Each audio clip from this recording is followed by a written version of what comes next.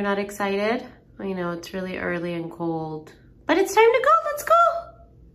Oh, there it is. Ozzy is not a big fan of the snow, but we have to go on an early morning walk nonetheless. Good morning, everyone. My name is Dr. Rabah. I'm an oral and maxillofacial surgery resident in Boston, and this is a day in the life vlog, which is starting out to be pretty similar to my usual mornings when I head into the hospital, except it feels really different because today is vaccine day, and I'm super excited, you guys. I already got my Moderna dose 1 vaccine 28 days ago, so this is my scheduled dose 2. If you haven't seen my vlog on my dose 1 and my symptoms and how I felt, make sure you check that out. And if you follow me on Instagram at 15 Blades, you know that this year I am doing my general surgery and anesthesia year. And so right now I'm on my anesthesia rotation. I'm headed to the hospital to do a few anesthesia cases that I'm assigned to. And then at 2 p.m. I have my vaccine scheduled. And so if I get off a little bit earlier, I might go and try and get my vaccine early. But either way, today I'm going to take you along with me to show you what it's like to get the vaccine and to show you what I might feel like afterwards. This will be just a regular day in the life video with a little bit of addition.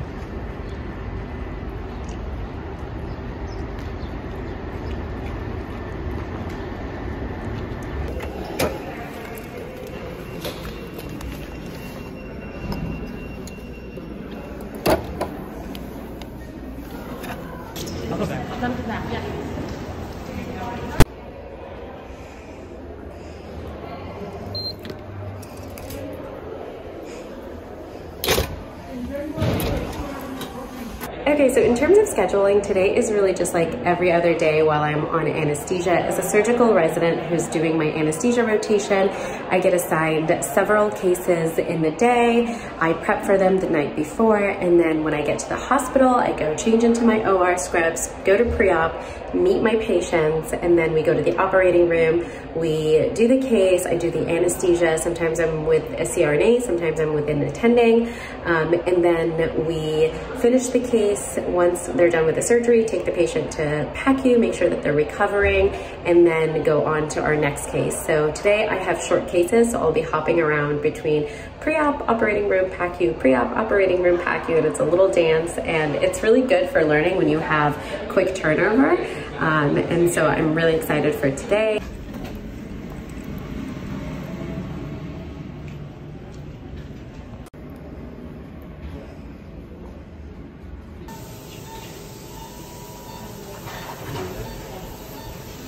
So we are done with the first case, and this is what it looks like to wear the N95 for just 20 minutes during intubation and extubation.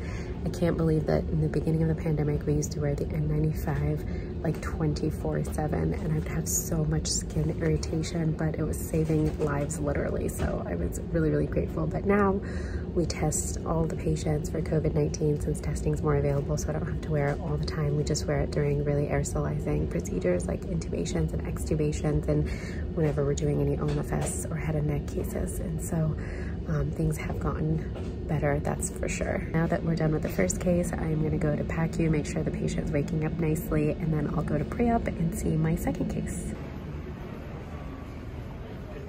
I'm going to go to pre-op to go grab my third patient, and I'm going to do my last case of the day, and then we'll head out and go and get the vaccine.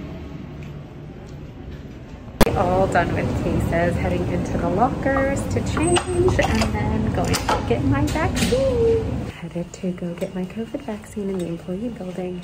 I got my CDC card for my first dose, and I'm ready to go.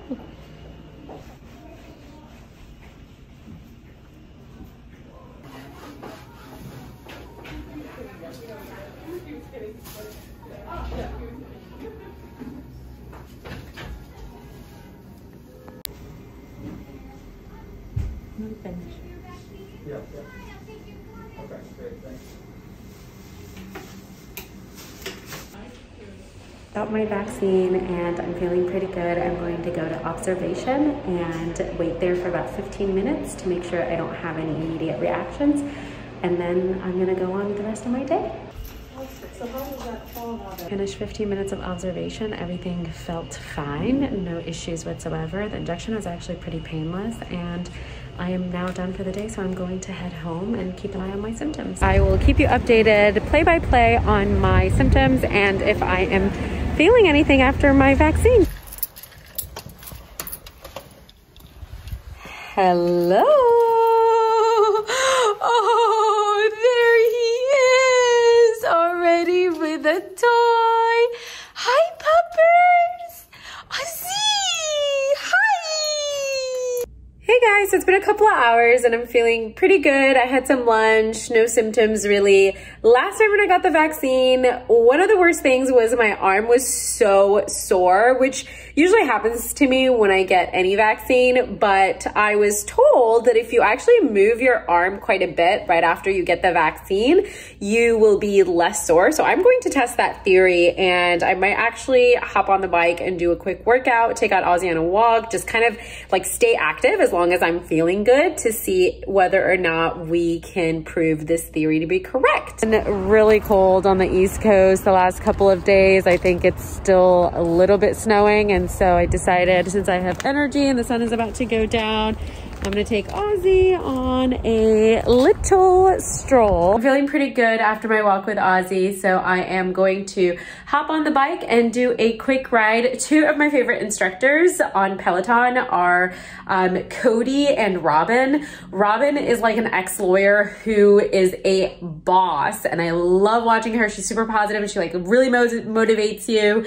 And then Cody's like just a ton of fun, always dancing. I love his playlist. And so I haven't done a lot of the instructors, but those are two of my favorites. And so I'm gonna do a quick groove class with Cody right now and have a couple of cheat days this weekend. So I'm gonna get to it. Just finished my workout and hopped in the shower, made some tea, and I'm not even gonna lie, you guys, the plan for the rest of the evening is some Netflix.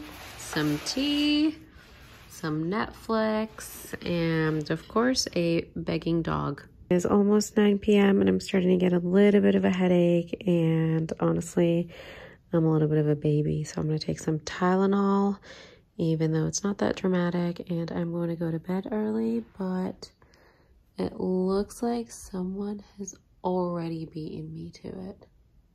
I just woke up. I am feeling pretty fatigued. My body really hurts all over. So I am going to call in sick and try to take it easy today.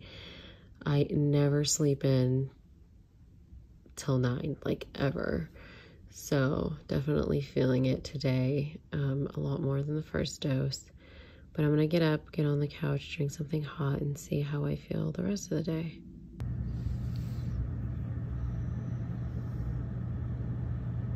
The only thing that can make you feel better is some comfort food. Still not feeling that great, but I'm definitely improving. Just having some body aches and a headache, and that's about it. So I'm gonna have some pizza.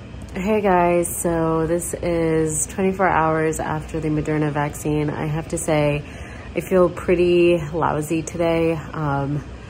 Full body aches, really fatigued. I don't have a fever, but I am feeling just really exhausted, to the point where I had to call out sick, which I don't normally do. Actually, I don't think I've ever called out sick in the last 4 years of residency, but I just felt like if I went to work today, it would have been a disaster because I'm feeling really weak.